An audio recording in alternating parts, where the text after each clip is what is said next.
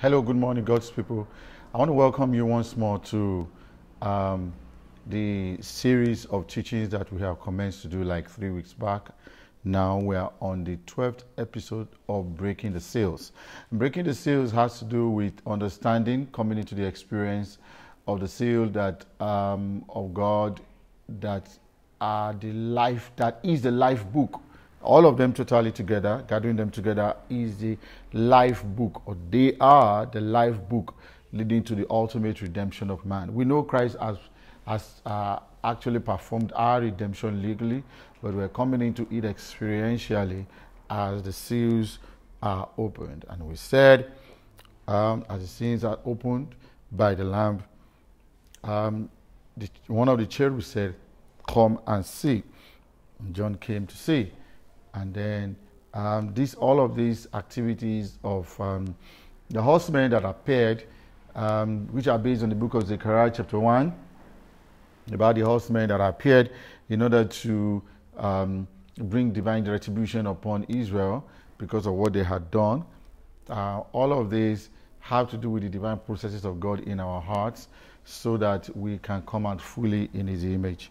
Praise God. And I want us to, so we got to seal 1, seal 2, seal 3, seal 4, where death actually comes to the natural man. And then we get to seal the 5th seal, where the resurrection of the souls that were under the altar took place. And then we get to the 6th seal. And at the 6th seal, God is judging the heavens. God is judging the powers of the heavens. We talked so much about that. We like to see the series from 9 till now, and you will see a lot about that. And series episode 9, 10, and 11, and of course this one also. Now, so what we see is that in the 6th seal, we see that judgment comes to the governmental forces over the universe, so that to effect a change whereby the rule of the saints are enforced, or is enforced on the earth. Praise God. So that we can enforce that rule, so that because they have to give way so that the sons of God can begin to reign. And this is what the scripture means about the sun, the moon, and the stars. The stars are falling down, the sun loses its light, the moon loses its light, and all of that. These are not physical happenings or events. They are rather symbolic, because they gather. The sun is a governor, governs the day, which is a ruler, and then the moon is a governor also, which governs the night and is a ruler. And then the stars also are rulers. Mariners use the stars to determine where they're going upon the seas of this world. Hallelujah. You know, the seas have to do with the seals have to, the seas rather do with nations, peoples, and tongues and all that. So symbolically also, as mariners use the stars to govern over the seas, so also we see leaders also using the stars to lead them on what to do concerning man. There is absolutely almost no nation on the earth that is not governed in one way or the other by the powers of the heavens. There is no such nation on the earth. Even Israel now, because Israel has not been totally submitted to God. They are still governed by the ruling powers of the heavens. Now, the scripture says very well, and I like this scripture so much. It says, "For to the angels has he not subjected the age to come of which we speak." But one in a certain place said, "What is man? What is man that you acknowledge him, or the Son of Man, and all that? For you have made him a little lower than the Elohims and all that, and then you have given him glory and honor. You have committed all the works of your hand into his hands and all that." And then he said, "But we do not see man in that place of authority now, but we see a regent, our regent, Jesus Christ, who is holding that place for us. And when the time comes, we're going to hold that place. The governing authority of the earth is going to be given to us. It's going to be our Lord. We're going to rise up to the place of ultimate authority." And this is what we see in the 6th seal, where the powers of the heavens are being judged. The leadership of this world is being judged. Now, the leadership of this world being judged, the two leaderships, there are actually two leaderships to this world. The first leadership has to do with the leadership of spirits, whereby Elohims, which are called gods, which are called princes, determine the affairs of this world and the affairs of the nations. Now, that is the first one. And then we have their counterparts which are on the earth. Their counterparts which are on the earth help to govern. They help to govern, being led by them. Now, the scripture says that it's not going to be that way anymore when a particular time comes, which the Bible talks to us as the kingdom age, when the Son of Man comes to take authority and rulership. Now, the Son of Man is going to come through us, the body of Christ, and take authority and rulership so that we can, through us, and then, because he said it's going to reign until all adversaries is going to be put under his feet, and we're his feet that are on the earth, so we're going to be ruling with him. And this has great consequences for us, but we're going to be talking in lump sums now, in summarized versions, but later I'm going to be speaking much more later, maybe in another series. I'm referring to all of these things that I'm talking about right now. I'm talking about them in particular formats. You understand now, but it's suffice it for us to know what I'm talking about right now in the way in which I'm saying it. Now, if you are here this morning, I'd like you to help us to know whether you are here or not by liking this video or even sharing it if it has been a blessing to you. And I'll thank God for those who join us every morning like this to learn of the word. I'd like us to know that it is important for us to learn of this so that you can come into the kingdom age. You see, you can come into the kingdom age. Will be here. You may not have come into the kingdom age because the kingdom age does not. The kingdom age is not about only the time, a particular time when it will come, but it will be about the season when it comes to us. Please come and change this to the network of the phone. I hope. Is it the network of the phone? All right. Thank you. Talking to my director there to change it to the network of the phone because what do you call it is not reliable all the time. Hallelujah. The Wi-Fi is not always reliable. Praise God. Now, so we see that we are the ones to rule and to reign. So God here in the sixth seal is talking about the fact that the ruling powers of the heaven, they lose their authority, they lose their power, they lose their function over us as a people. Praise God. Then apart from that, we see the second part of that sixth seal. And this talks about the angel which rises from the east, bearing the seal of God. Like I like you to, this is what I always tell people, that when it comes to symbolic language, it is not always the same, but you have to be discerning according to the context, not according to our whims and caprices of what we feel that they should talk about, but according to context. You have to look at context. When the imagery changes, it may be communicating the same thing to us in another way. I wanted to observe that when the fifth seal happened, he told the guys that were resurrecting, who had completed their journeys, they have come into perfection, they have come to the place of rulership, but it was not yet time for them to start to rule because it was not yet, the seventh day had not yet come, so it was not yet Sabbath, but they had experienced their own Sabbath because they had gone through their journeys. And God said, okay, don't worry, we wait a little bit on the number of your brethren and fellow servants, which shall be killed as you are, will be fulfilled. And then let me say also that the killing that they were subjected to was not the killing of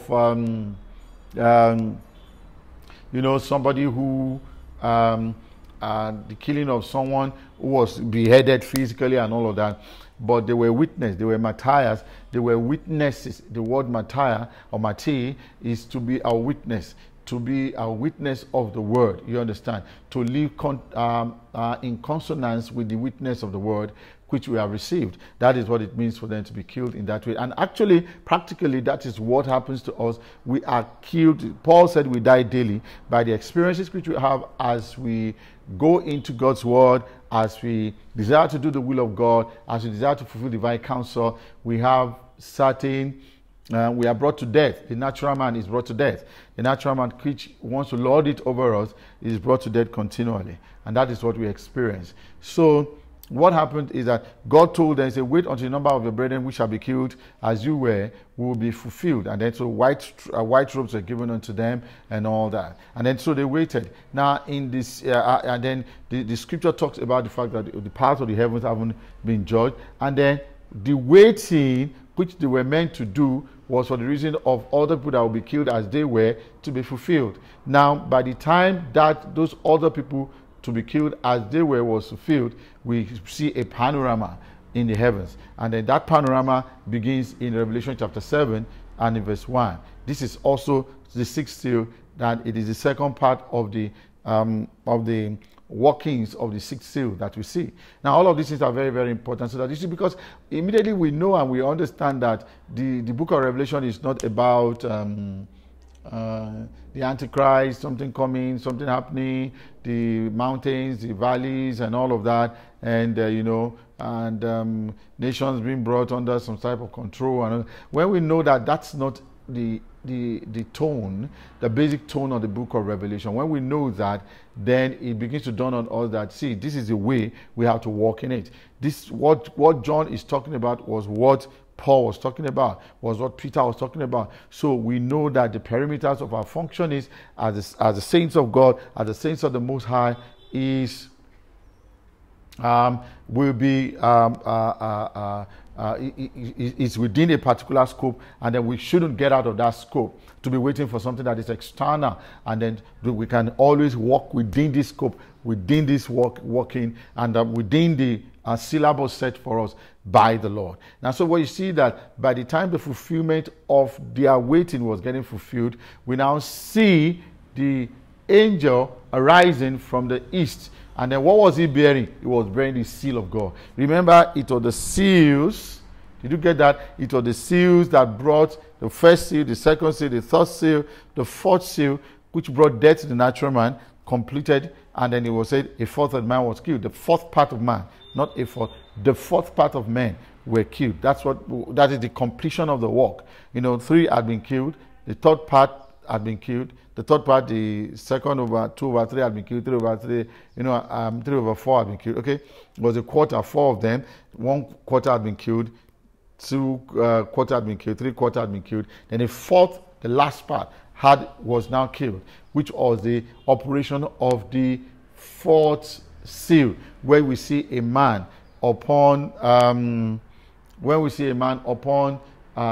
a throne, a horse, a green horse. Sorry, please, distracted there. A green horse. The rider had a green horse, and it was called Death. He had a great sword, and then he executed death over the natural man by the beasts of the earth, killed them by death, killed by But the sword meant that he was going to kill and all that. So he killed the natural man, and then by the time those who experienced the death to their natural man had finished their testimonies, what we see is that they rose from under the altar and had told us about what that meant. That's talking about the rising from under the altar, what it means, and then that means that they were waiting for the crowning with life, which Paul said will be given to those people who will be waiting for the appearance of the Lord, not only to himself, because he said he had finished because he has run his race. Now to him shall be given a crown of life. This is the crowning with life. This is immortality. This is life in the flesh. Praise God. That will be given to him, and not only to him, but to all those who love the Lord's appearing in that day. Praise God. Now, so this is what we see. This is what we have.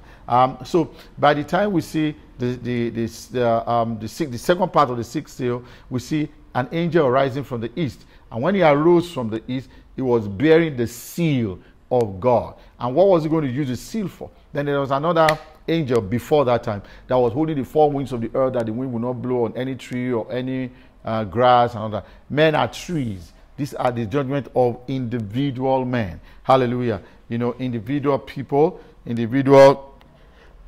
whether they are individual men, philosophies, and thought lines and all that. But basically, yes, those ones that are inside me, because that's why men are judged. Men are not judged because they have eyes, they have legs, it's because of what's in them. Praise God. So when that judgment, before that judgment begins, we see that the bearer of the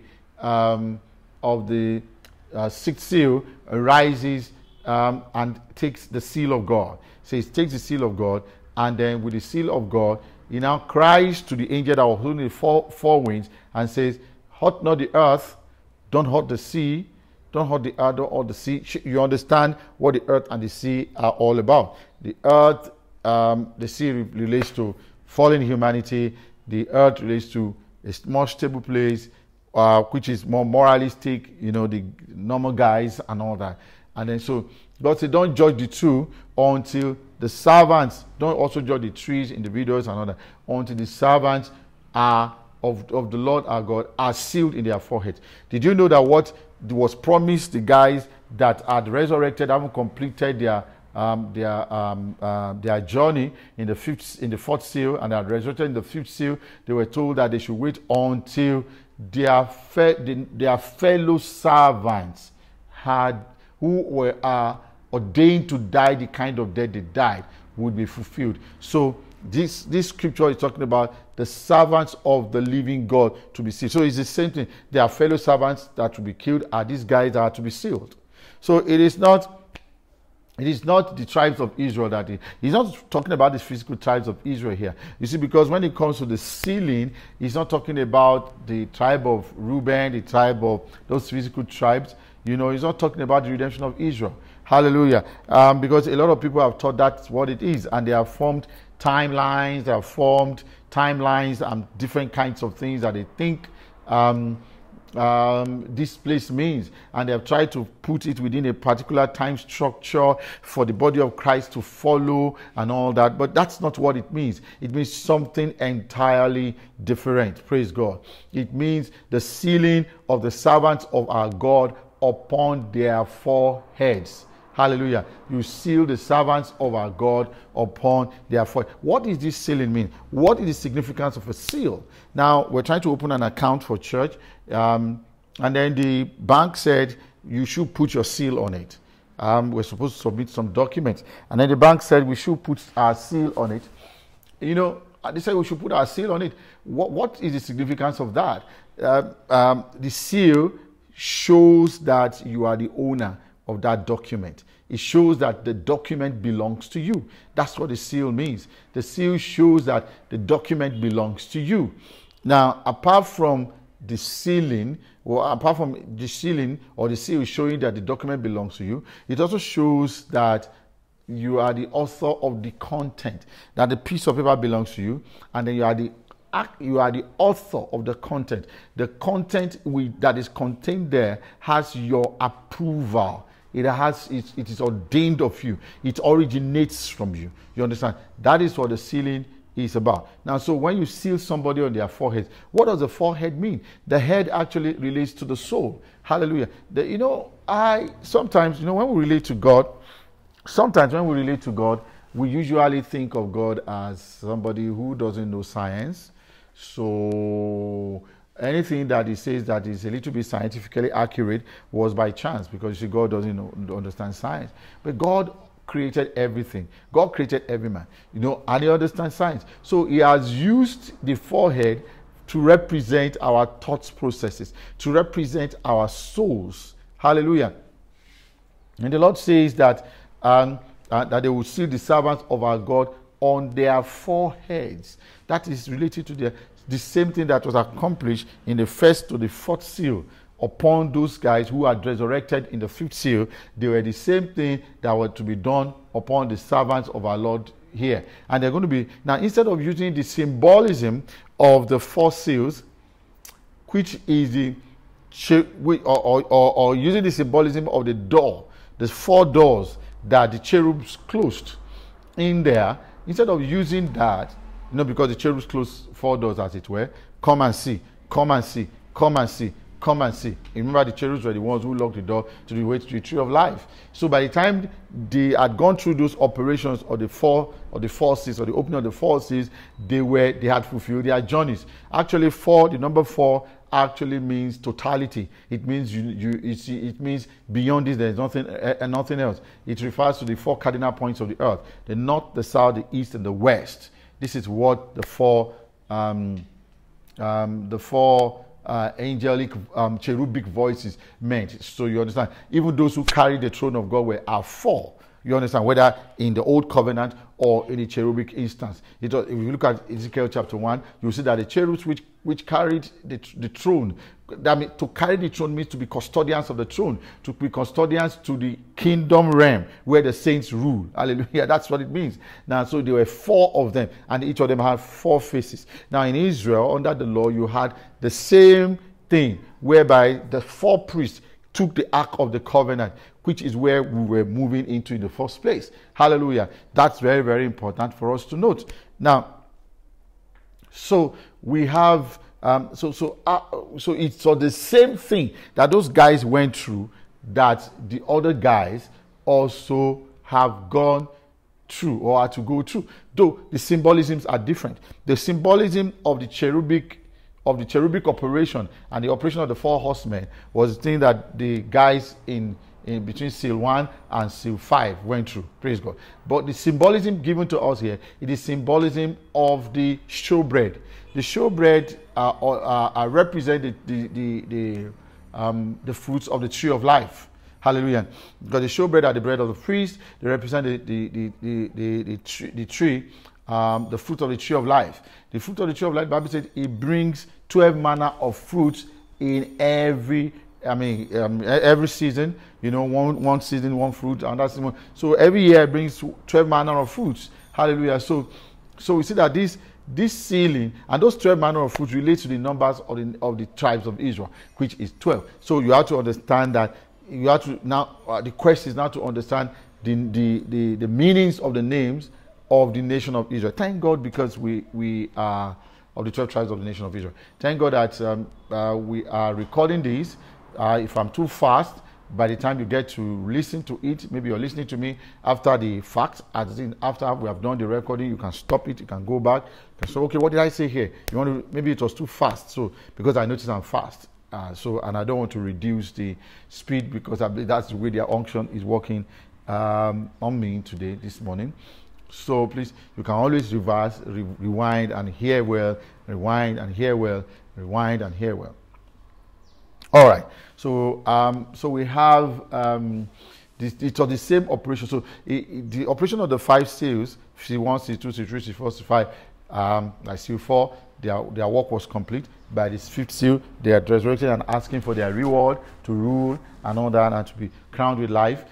It was the same thing that was used in the 6th seal, the second part of the 6th seal. The first part of the manifestation of the 6th seal was the destruction and the dethronement of the power that presently governs the natural, us in our naturality, and that governs this age. Hallelujah. Then after that, we now see the powers. We now see that the other saints, your fellow servants that need to be redeemed, or that need to be rather killed as you were, where it's been performed, it's been done here. And how is it been done? By the seal which that angel brought. And it was put anywhere on the foreheads of the servants of our God. And then so it is on the servants of our God. Now, so what is it doing? Is as he put the first seal, you understand, we are partaking of the nature of Christ, the first nature of Christ. What is the name of the first nature of Christ? The name is Reuben. Hallelujah. You know, because all of the Israelitish names are established in the heavens. I'm not talking about the heaven where God sits enthroned. I'm talking about the stars, the arrangement of the stars. Abraham was a stargazer, so God ordained for his will to be represented in the heavens. When I talk about the heavens, I don't mean the heavens where God sits enthroned as God, but I'm talking about the physical heavens, the cosmic heavens, which we see physically here. You know, so each of those names are registered there. You understand? So by the arrangement of the stars. And Isaac was taught by Abraham, and Jacob was taught by Isaac. So they understood all of this, even though the names were given by their mothers. I believe it was by divine inspiration, or because they also had the same knowledge which their husbands had. Hallelujah. So the first one was Reuben, and then Reuben means behold the son. It is the revelation of sonship. One of these days we'll be talking about the seal, the contents of the seal of the 12 of the the 12 sealings. You understand? We will talk about 12 sealings, because I don't want us to enlarge this episode, this series with so many episodes. Left to me would have been finishing now. So we're going to go to, maybe by God's grace, by the time we finish this, we're going to explain the names of the sons of Israel with the, call them, that series, we call them the sealings, the mystery of the sealings explained. You understand? And then by the time you get to, then you have Simeon, which is divine sight. Divine hearing. And then you have Levi, which is divine joining. And then you have Judah, which is praise. And then by the time you get there, down there, you get to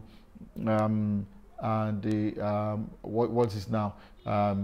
Benjamin, which is called the son of my right hand, where we're enthroned far above in the heaven places in Christ Jesus, at the right hand side of God in Christ.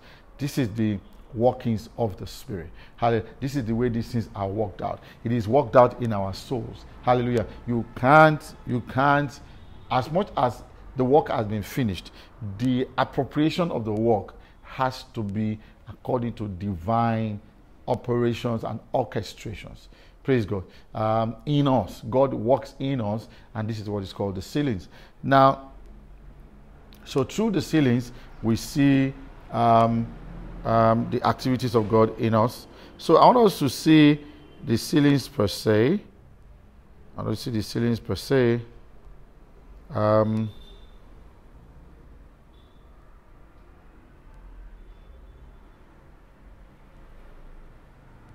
So Revelation chapter 7, let's read some scripture. And I heard him saying, should we start from verse 1? Okay. And after these things, I saw four angels standing in the four corners of the earth, and holding the four winds of the earth, that the wind should not blow on the earth, nor on the sea, nor on any man. And I saw another angel ascending from the east, having the seal of the living God, and he cried with a loud voice to the four angels to whom it was given to hurt the earth and the sea, saying, hurt not the earth, neither the sea, nor the trees, till we have sealed the servants of our God in their foreheads. Did you see? And I heard the number of them which were sealed, and they were sealed 144,000 of all the tribes of the children of Israel. Did you see that? Jehovah's Witnesses have told us that this is the number of those who are going to heaven, because I think in Revelation chapter 15 you see these guys on Mount Zion. You understand? You see chapter 15 or chapter 14, you see them on Mount Zion standing with a lamp. You understand? So they said this is because they don't understand Mount Zion. You see, Mount Zion is the highest place of communion with God. That's Mount Zion. He said, I've delighted in Mount Zion above all the dwelling places of Israel. You understand? And in Jerusalem. So Jerusalem and Mount Zion are synonymous terms for the most desired places realm in God. And that means the most desired dwelling place of the believer with the Lord. You understand? So that's what it means. I think about 20 years ago, God was teaching me about, today, this is where in 2021, about 2014, 2015, the Lord was teaching me about Mount Zion. 2014, 2013, the Lord was teaching about Mount Zion. He was teaching about the three different dwelling places of Israel. There was Israel, and there was Judah, and there was Jerusalem, and within Jerusalem you find Mount Zion. So sometimes we use Jerusalem and Mount Zion together, synonymously. So when the scripture says that these are the people, 144,000 were standing with the lamp on Mount Zion, it doesn't mean that they went to heaven. It is not a picture of heaven. It's a picture of the highest places of our dwelling with God. The best, our dwelling place with God, the best place we dwell in with God. You understand? That's where we dwell in with God, upon Mount Zion. That's why I say, upon Mount Zion there shall be deliverance and holiness, and the house of Jacob shall possess their possession. So the fullness of redemption comes up on Mount Zion. Did you get that? Now, so it was the 144,000 that were standing with God on Mount Zion, I think in Revelation chapter 14 or 15, thereabout.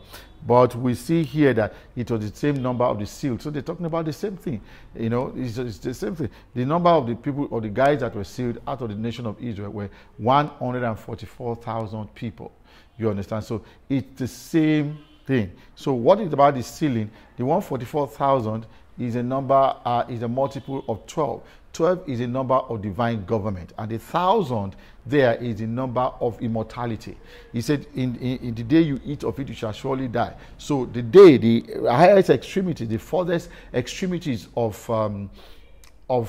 the extension of the day is 1,000 years. You understand? And the lowest is 24/7, or a moment of time when God is doing a particular thing. You know, that day, we say, on that day, on that day, only the name of the Lord shall be held high, or something.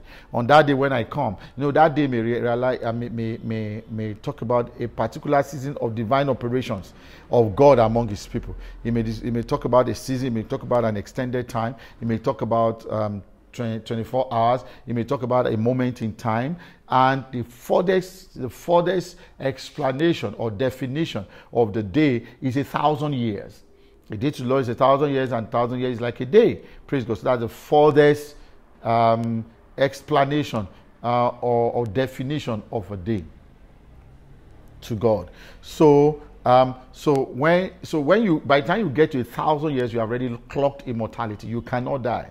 You understand? And of course, when it comes to our immortality, we don't have to clock the 1,000 years physically. The moment our bodies are changed, it doesn't mean that we cannot die anymore. Hallelujah. And how will these things happen? How will these things happen? There are some thoughts that go through my mind, and I'm seeing certain things, and I'm observing certain things, but I am not at liberty to teach these things now, because I want to be firmly established in them, how the resurrection will take place. You understand? I know we are no longer part. We are believing differently from the Pentecostal order, which believes that a certain trumpet will blow from the heavens, and all of a sudden we shall be changed. You know, we know that the trumpets are talking about a message. You understand? Messages. And there's a last trump. And I usually ask people, if you're waiting for the last trump, okay, you're waiting for the trump of God according to Thessalonians, but then you're waiting for the trump of God according to Thessalonians, but then there is, we now talked about the last trump, and then by the time John began to talk, we know that John was talking about the seventh angel, when it shall begin to sound. The seventh angel, the voice of the seventh angel, when it shall begin to sound, then when it shall begin to sound, then the mystery of God shall be finished, which he has ordained according to what he has spoken through the prophets or through the prophets. Hallelujah. So the 144,000, 12 is the number of divine government. That means upon these people, divine government is established, and it was multiplied by immortality. So this is simple symbolism that we can easily understand and know that these guys have divine government in their lives, and they'll be given immortality. So that's why they have 12,000, and by the time you multiply 12 by 12, you come to 144,000. You know there are 12 tribes, okay, and then each of those tribes have 12,000 in them. So 12,000 by that, 12 by 12, you understand, is 144, you know, and then by the time you multiply it by the 1,000, which is the number of immortality, that is, I have the 12,000 there, you know that you're coming to God is talking there about immortality. God is talking there about our coming into the kingdom age to rule, and it is a Melchizedek order of priesthood which cannot be destroyed. It cannot be destroyed. It remains forever and ever. Hallelujah. So we read on.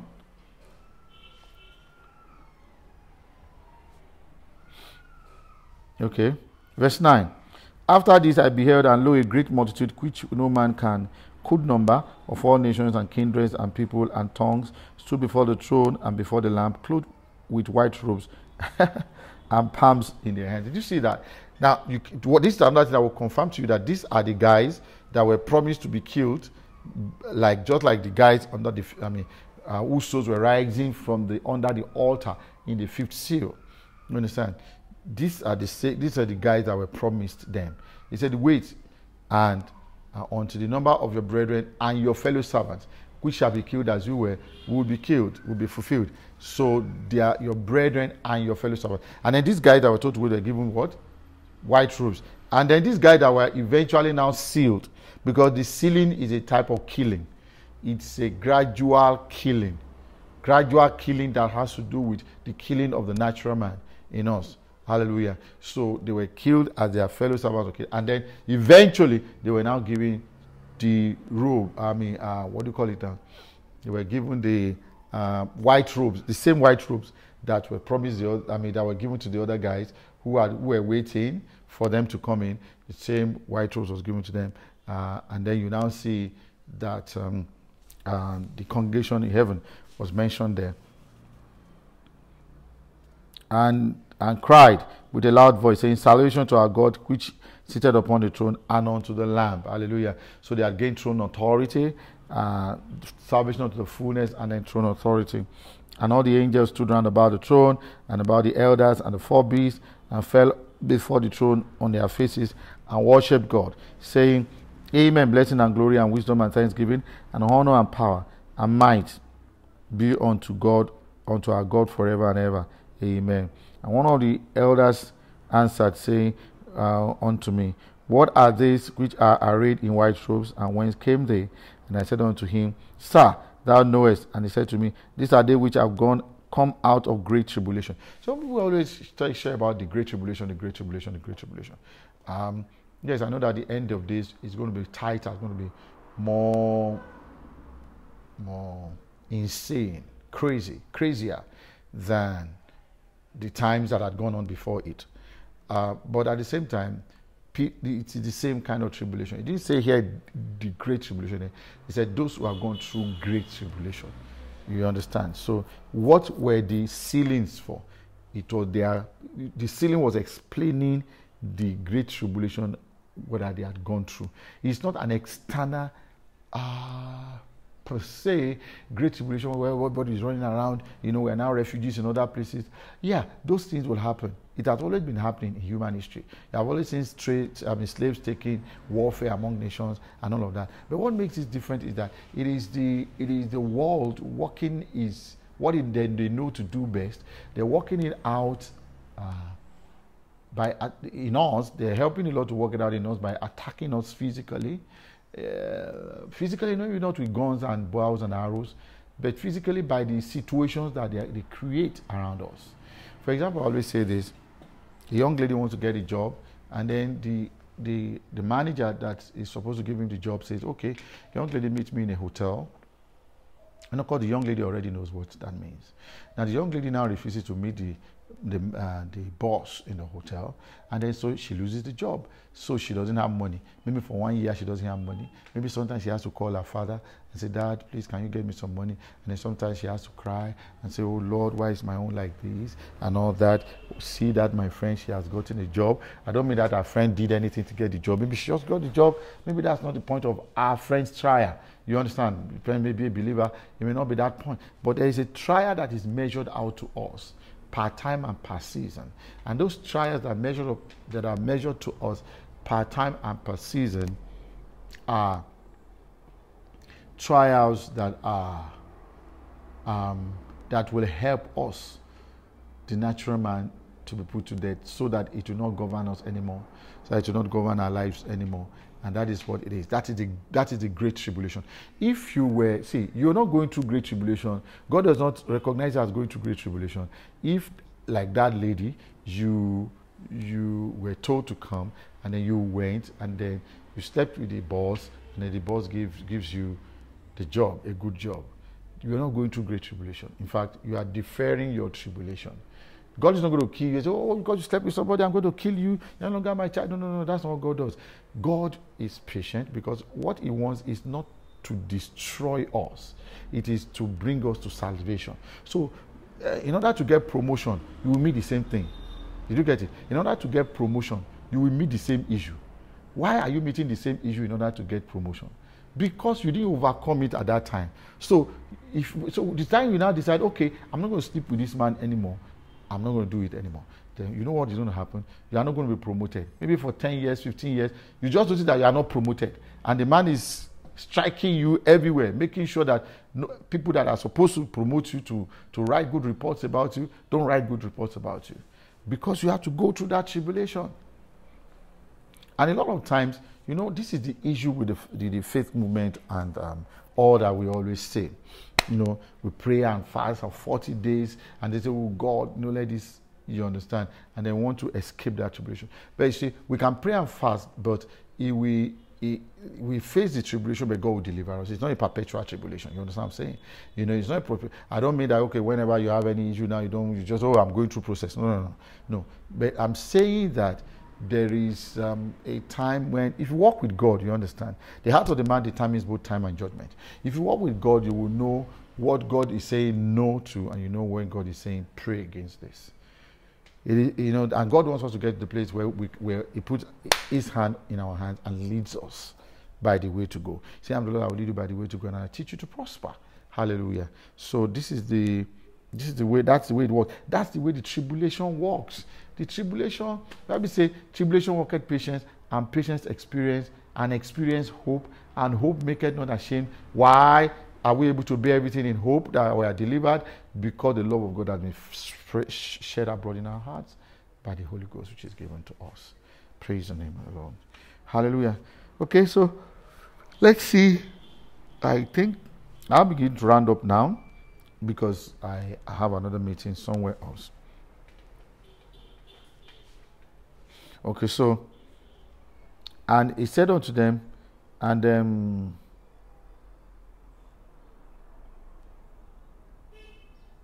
okay, verse 10, and cry with a loud voice, saying, salvation to our God, which stood upon the throne and unto the Lamb. And all the angels stood round about the throne and about the elders and okay. And one of the elders said, verse 13, answer saying unto me, what are these that are arrayed in white robes, and whence came they? And I said unto him, Sir, thou knowest. And he said, these are they which came out of great tribulation, and have washed their robes. Did you say they washed their robes and made them white in the blood of the Lamb? They didn't make them white in the blood of their works. How do you make robes white in blood? If you dipped a white robe inside blood, how is it going to come out? Is it going to be white? So this is why you know that these are symbolic words. Hallelujah. Here you dip a clothing inside. What color is blood? The blood color is red. So if like what I'm wearing now, this is blood color. So if you dipped it inside blood, it's not going to come out white. It's going to come out red. But this is it's coming out white. Why? Because it is the blood of a lamb, and the blood of a lamb makes us, when it washes us, makes us entirely whole. Hallelujah. Makes us entirely whole. And I pray that the Lord will grant unto us to be able to bear the tribulations that are programmed for us not to run away from them, and that for God to grant us grace so that the death to the natural man will be totally fulfilled, so that we can be counted worthy to rule and reign with the Lord in Jesus' name. Thank you very much. For all those who will see yet watch, and those who have been watching, please help us to share these videos, help us to like them, so that we can know that you came, that you passed through. I like to know those who watch me. Sometimes when we have a meeting, or we have something very important to do, we note them, and then we tag them, because they have already watched us before, and we tag them, we write letters to them, say, okay, we'd like you to watch more of these. We have an interesting teaching to do, which we believe will be good for your spiritual growth and enlightenment. So we can write them that way so that they can join us. Sometimes people need notification. They didn't come around to see, not because they don't want to, but because they did not know what needs to be discussed and all that. They were not given prior notification.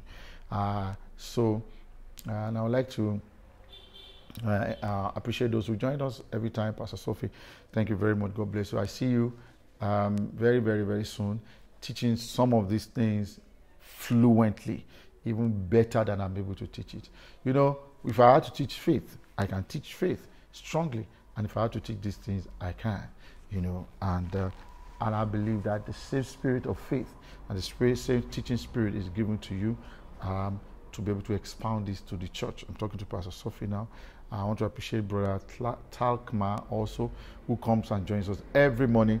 I believe that the Lord is expanding your heart and making you strong. And for all those who join us from time to time also, Sister Joy and all of them, God bless you so much for being a part of this meeting every time we come together. Please, if you've been joining and we don't know that you've been coming, please put a sign by liking it. God bless you so much. Then I'd like to announce to us that we're having what we call healing rooms, when I will have enough time and when I'll create time to speak to people who need healing and who need bodily healing and their atonement to be measured to them, their bodies, their minds, their souls, their emotions. It's going to be starting very soon. We're preparing for it, and God will help us to bring it to. It's going to be online, so that people can sit in their homes and their offices and then receive the word of healing and experience the power of God over their bodies and their minds. God bless you. Thank you very much. Tomorrow we'll meet again.